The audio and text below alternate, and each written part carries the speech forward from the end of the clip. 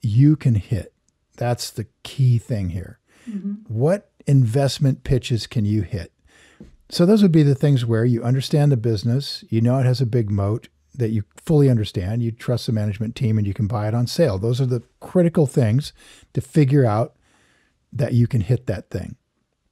If you don't know those things, then that's a ball in a part of the strike zone you can't hit. So with regard to these Chinese companies, honey, I just looked hard at these, and much of those about those companies was very hittable. But there was some stuff that I didn't know for sure. Yeah. And I have learned the discipline of not jumping in there when I don't know for sure. It's hard not to. Everything looks really good and you want to invest in stuff. It is hard. I mean, I'm with you, by the way. I looked at BYD a few years ago and decided that I firmly and consciously did not know enough to evaluate that company. Right. And I was super bummed about it because Munger was freaking out about the company. And I was like, well, you know, who am I to, if Charlie loves it, I should buy it.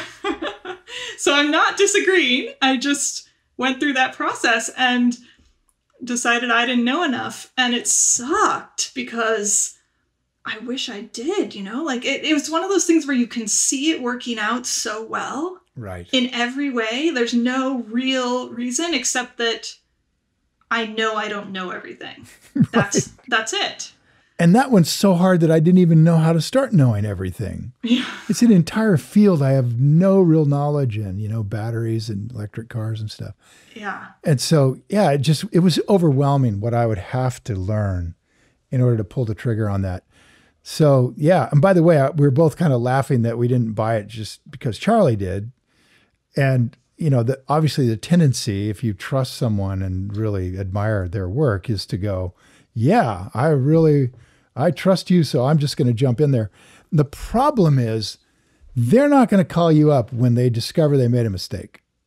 Or that something has changed. Yeah, they're not going to call you up. They're going to get out of there quietly and let you find out about it after that thing has crashed and gone bankrupt. That's not a problem they're going to worry about. So that's a really good point. The worst thing in the world is to buy something you don't fully understand, because when it starts to go down, you know that our practice is to be ready to buy more. But you're afraid to buy more because you start to realize, I don't really know why this is going down. I don't know if I really understand the business. All the fear and doubt comes rolling in. I mean, it's just horrible to be in that situation. In addition to that, second reason was that exactly what you're saying. I did not want to be in that situation where it was going down. Maybe I could tell why, but I didn't really know kind of what a reasonable floor would be for that company. And Munger bought it at an incredibly low price that nobody actually knows, because he bought the shares off the market separately from the public equities market. Right. I think it was before it went public, but I'm not 100% on that. It might have just been a separate deal. But it's a separate bill. We don't know at what price he owns it, but I know that it's way below where the stock even was a few years ago. Right. And so his margin of safety is so much larger than what mine would have been. Right. And that gave me massive pause, because he could have been thinking, you know, it's already maxed out right where we are at whatever it was, like 10 bucks. Thinking about selling it to you. Yeah. And I have no idea what he was thinking about that. He said that he was going to stay in it for a long time, and I'm sure he is. But that's where, like you were saying, you were asking me last time about my confidence in the inversion, whether it was confidence and knowledge about a company or confidence in the price. And in that situation, it was both. But I think the confidence, or the lack thereof, in the price was really what stopped me of really not knowing just and how profound is that? That's so profound, because if you aren't really sure you understand the business, then you can't be really sure about the value. Yeah, right. You cannot. If you think you are smoking crack. You really don't understand the business and you're going to put a price on it? Yeah. You can't even put a low price on it. You can't. I mean, what's it worth? Honest to God. So, and that's really actually another really profound thing to remember is that when we look at what these gurus own, you have to remember that sometimes the information coming to the computer isn't information about when they actually bought it. It's information about the price when the computer decided to pick up the fact that they'd bought it.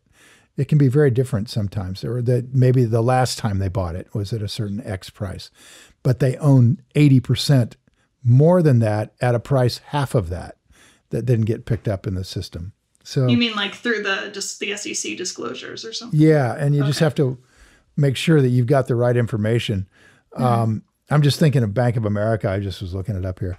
But Bank of America is something that Buffett got a right to buy at $5 a share by loaning them some money. And then he exercised that right and suddenly had a 10% ownership. And then people would be like, whoa, Buffett's buying in at $30 or something, right? No, he's not. He had warrants for years. Yeah, exactly. And that can really catch you. And and think about this, how important it is to buy when things are on sale.